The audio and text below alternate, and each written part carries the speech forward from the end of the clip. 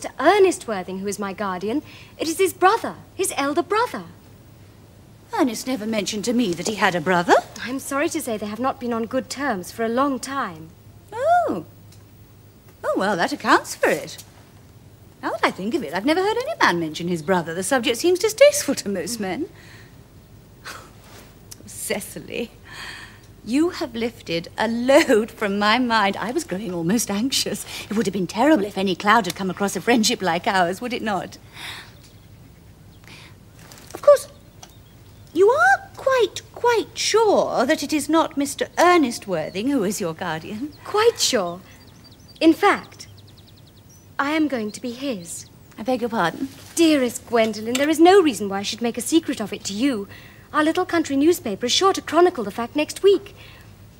Mr. Ernest Worthing and I are engaged to be married.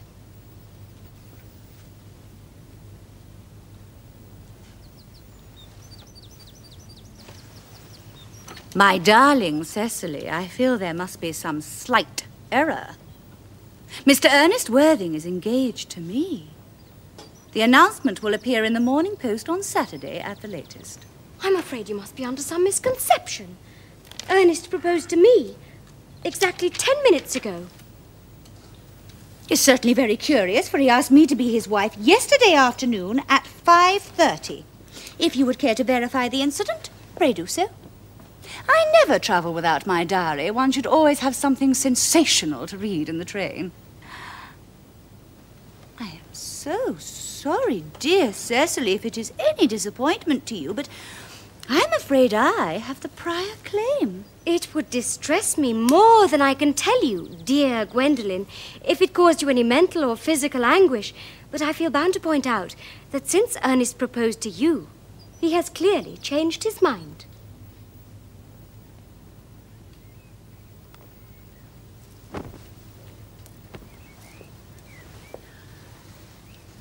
If the poor boy has been entrapped into any foolish promise, I shall consider it my duty to rescue him at once, and with a firm hand. Whatever unfortunate entanglement my dear boy may have got into, I will never reproach him with it after we are married. Do you allude to me, Miss Cardew, as an entanglement? You are presumptuous. On an occasion of this kind, it becomes more than a moral duty to speak one's mind. It becomes a pleasure. Do you suggest, Miss Fairfax, that I entrapped Ernest into an engagement? How dare you? This is no time for wearing the shallow mask of manners. When I see a spade, I call it a spade. I'm glad to say I have never seen a spade. It is obvious that our social spheres have been widely different. Shall I lay tea here as usual, miss? Yes, as usual. Are there any interesting walks in the vicinity, Miss Cardew? Oh, yes, a great many. From the top of one of the hills quite close, one can see 5 counties. 5 counties? I don't think I should like that. I hate crowds. I suppose that is why you live in the town.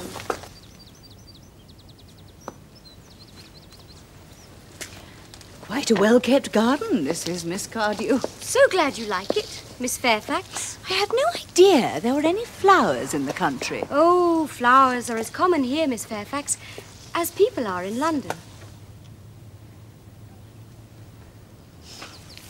Personally, I cannot understand how anybody manages to exist in the country, if anybody who is anybody does.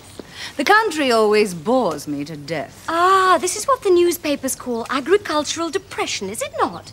I believe the aristocracy are suffering very much from it just at present. It is almost an epidemic amongst them, I have been told. May I offer you some tea, Miss Fairfax? Thank you. Detestable girl, but I require tea.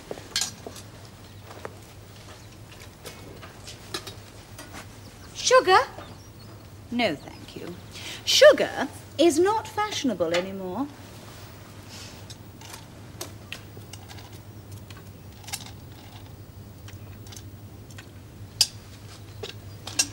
Cake or bread and butter? Bread and butter, please. Cake is rarely seen at the best houses nowadays.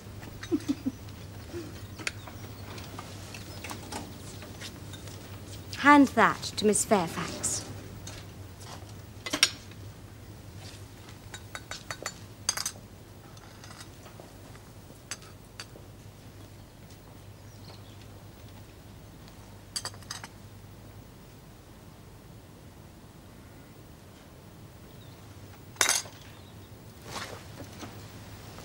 You have filled my tea with lumps of sugar.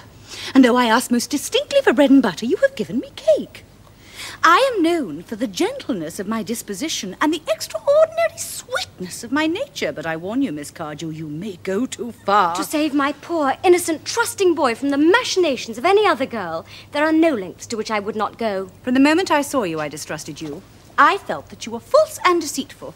I am never deceived in such matters. My first impressions of people are invariably right. It seems to me, Miss Fairfax, that I am trespassing on your valuable time. No doubt you have many other calls of a similar character to make in the neighbourhood. Ernest! My own Ernest! Gwendolen, darling. A moment. May I ask if you are engaged to be married to this young lady? Dear little Cecily? Of course not. What could have put such an idea into your pretty little head? Thank you. You may. I knew there must be some misunderstanding, Miss Fairfax. The gentleman whose arm is at present round your waist is my guardian, Mr. John Worthing. I beg your pardon? This is Uncle Jack. Jack! Oh!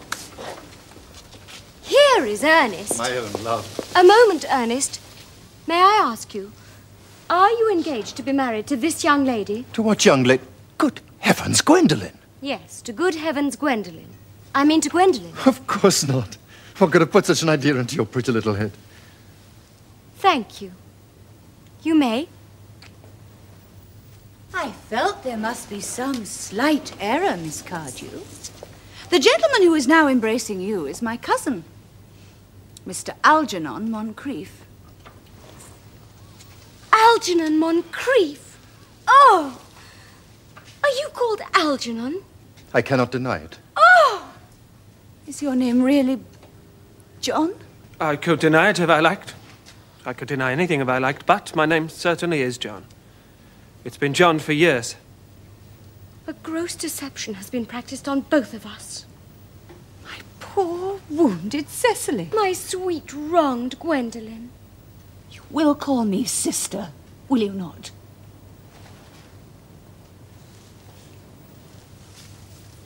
There is just one question I should like to be allowed to ask my guardian. An admirable idea, Mr. Worthing. There is just one question I would like to be permitted to put to you. Where is your brother Ernest? We are both engaged to be married to your brother Ernest, so it is a matter of some importance to us to know where your brother Ernest is at present. Gwendolen, Cecily, it is very painful for me to be forced to speak the truth. It is the first time in my life I have ever been reduced to such a painful position.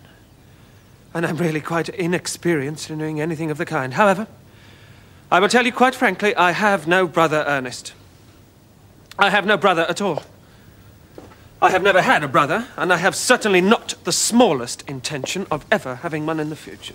No brother at all? None. Had you never a brother of any kind? Never. Not even of any kind. I'm afraid it is quite clear, Cecily, that neither of us is engaged to be married to anyone. Not a very pleasant position for a young girl to suddenly find herself in, is it? Let us go into the house. They will hardly venture to come after us there. No.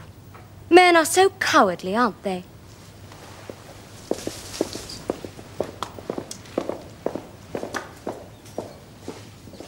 This ghastly state of things is what you call bunburying, I suppose. Yes. And a perfectly wonderful Bunbury it is, too. The most wonderful Bunbury I've ever had in my life. Well, you have no right whatsoever to Bunbury here. That's absurd. One has a perfect right to Bunbury anywhere one chooses. Every serious Bunburyist knows that. Serious Bunburyist? Good heavens! Well, one must be serious about something if one wants to have any amusement in life.